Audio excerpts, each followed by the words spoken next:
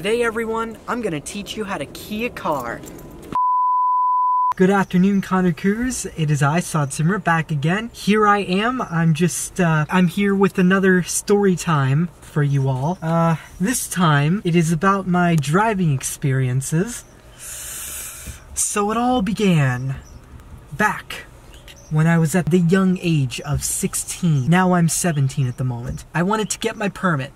I turned 16 in August. Finally, I was taken to the courthouse, and I went ahead, finally took the permit test, and I finally got my permit.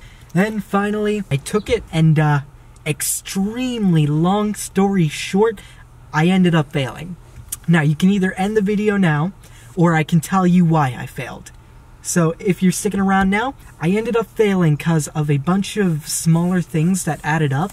There was only one major infraction I did. What happened was, like, the small errors that I made, I forgot to look over my shoulder after I parallel parked, and once I was exiting the parallel parking, same thing happened when I parked on the side of the road. I forgot to look over my shoulder for traffic as I exited.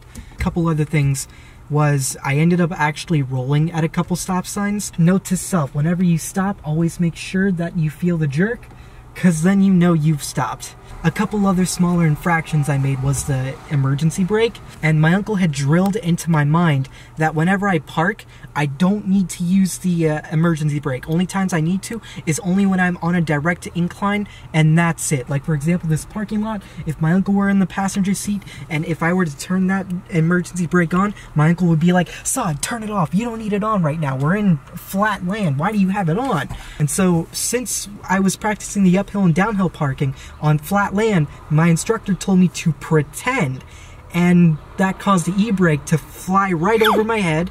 I did somehow manage to remember that I was supposed to turn the wheel. I didn't break that, did I? So basically, like, I remembered to turn the wheel away from the direction of the road, but I forgot to turn on the e-brake. Now, onto the one quote-unquote major thing that caused me to fail was the turnabout turn. I actually remembered that I was supposed to go a little forward of the corner and then back into the corner, or the turn, and then make the turn out, and I remembered I was supposed to do that.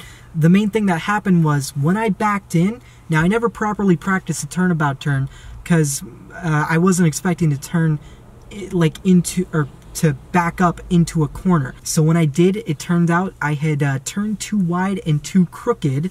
That's by the time I had backed into the turn, basically half the car was on the grass. So that is why I am very surprised the instructor didn't immediately fail me right then and there. So that is my story of how I failed my driver's test. But I'm set to retake it very soon. I think I'm going to pass, or I know I'm going to pass this time. I know they say third time's a charm, but I think the second time's a charm this time. And I have a nice friend here with me who's gonna help me make sure I pass. Always make sure, safety first. And no need to adjust my seats. I can totally see everything right now. I can see everything. So we're gonna there we go. And now, quoting another friend of mine, now we ride.